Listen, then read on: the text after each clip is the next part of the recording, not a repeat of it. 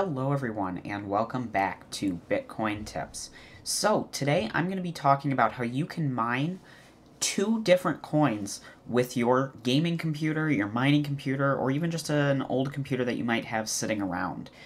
So before we get into the video today, I do want to let you know that all the links to the sites and programs I talk about in this video are down in the description below if you're interested to check them out. Also down in the description is a link to my Discord if you're interested in that. It's a great place to learn about all things cryptocurrency and meet new people in the cryptocurrency space. Also, I've noticed a large number of you are not subscribed to the channel, so make sure you hit that subscribe button and click the bell icon to receive post notification for whenever we upload a video here for you on Bitcoin Tips. So, also, I do want to say a huge thank you to James P. and Brad Bryers. They are two members here on Bitcoin Tips, so I appreciate those memberships. So let's get into the video today. So like I said, I'm going to be talking about how you can mine two different coins with one computer. So this is a really interesting program and service that allows you to mine two coins, which is always better than mining one. The two coins that we're going to be talking about mining are going to be Ethereum and Zill. So I talked about Zill in a previous video here because it's a really good coin for staking. I'm getting about 20% per year with the Zill coin on the Zill network. So it is number 49 on the CoinMarketCap right now, and it's about 6.7 cents currently. There are predictions that this coin is going to go up quite a bit, but overall, it's really nice to be mining on one algorithm, one program, one computer, and be getting two coins. Because if this coin goes up to 10 cents and you've mined a few of them while mining Ethereum, then you're already making more money just because you were already mining a more popular coin like Ethereum. So, the way we're going to do this today is going to be using Phoenix Miner, which I do have linked down below, and I do already have it installed on my computer here. And I do want to let you know that depending on the antivirus that you are using, you may have to create an exception for this miner to work because it does generate a false positive with a lot of antivirus programs just because it does look like a virus. This is a safe download. As long as you use the link in the description, it's a safe download. I've downloaded it on my personal computer here and I have not had any issues. So once you do that, you'll see all these files here. The one that's highlighted, Start Miner, that's the one that we're going to be editing, and then how we're going to start the file as well, or start the miner. But the pool that you're going to want to use is called eZill. So what this does is it allows you to mine both Zill and Ethereum, or if you're interested in Ethereum Cash, you can do that as well. This is just kind of an interesting little calculation here. If you had, say, 100 megahashes of mining power, if you were just mining Ethereum, you're going to earn about $8.11 a day. If you had eZill with set up on eZill here, you're going to earn about $8.38 a day with the extra Zill that you're making. Here you can see that it is a 26-cent difference, so it's not huge.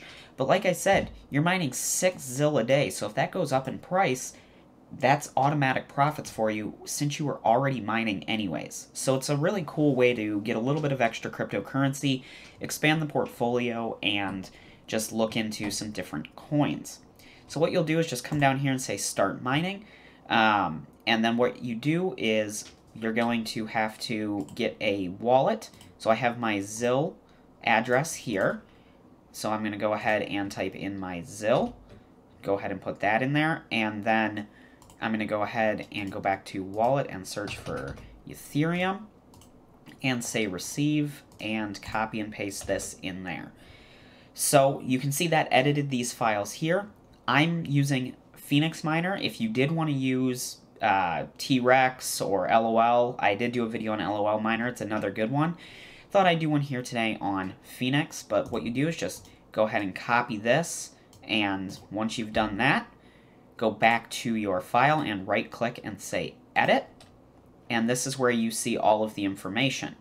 So on here, if I bring this up instead of the File Explorer, we want to go from right about where it says Phoenix Miner all the way down to pause. So just like that. Oh, it actually looks like it did not put the pause in there, so I'm going to go ahead and manually type pause. Then what you'll do is go ahead and say save. that'll just overwrite the original file in the miner, and then all you have to do is double click and start that miner. So as you can see, it does want to get some firewall stuff and all of that, but just like that, it's connected and receiving jobs. So super easy to set up, just kind of once you know about it. But I am going to stop this here just because I am doing the video. Well, I'll see if we can wait and get some mega hashes just to show that it does run that simply. But really, it is that easy. You can see I have a 1660 Ti, that's what it's running on, and we're getting about 21 mega hashes, which is probably right about where I'd expect to be with recording a video and this card. It is going to go up a little bit, and you can do overclocking if that's something that you're comfortable with, but if you're not familiar with your GPU or overclocking, you will want to be careful, because as you can see, without any overclocks, my GPU is at 100%. So this is going to use your GPU. You'll probably want to turn this off if you're going to be playing games or anything like that. But in your free time, this is a great way to earn some extra money. So I'm going to go ahead and stop this here.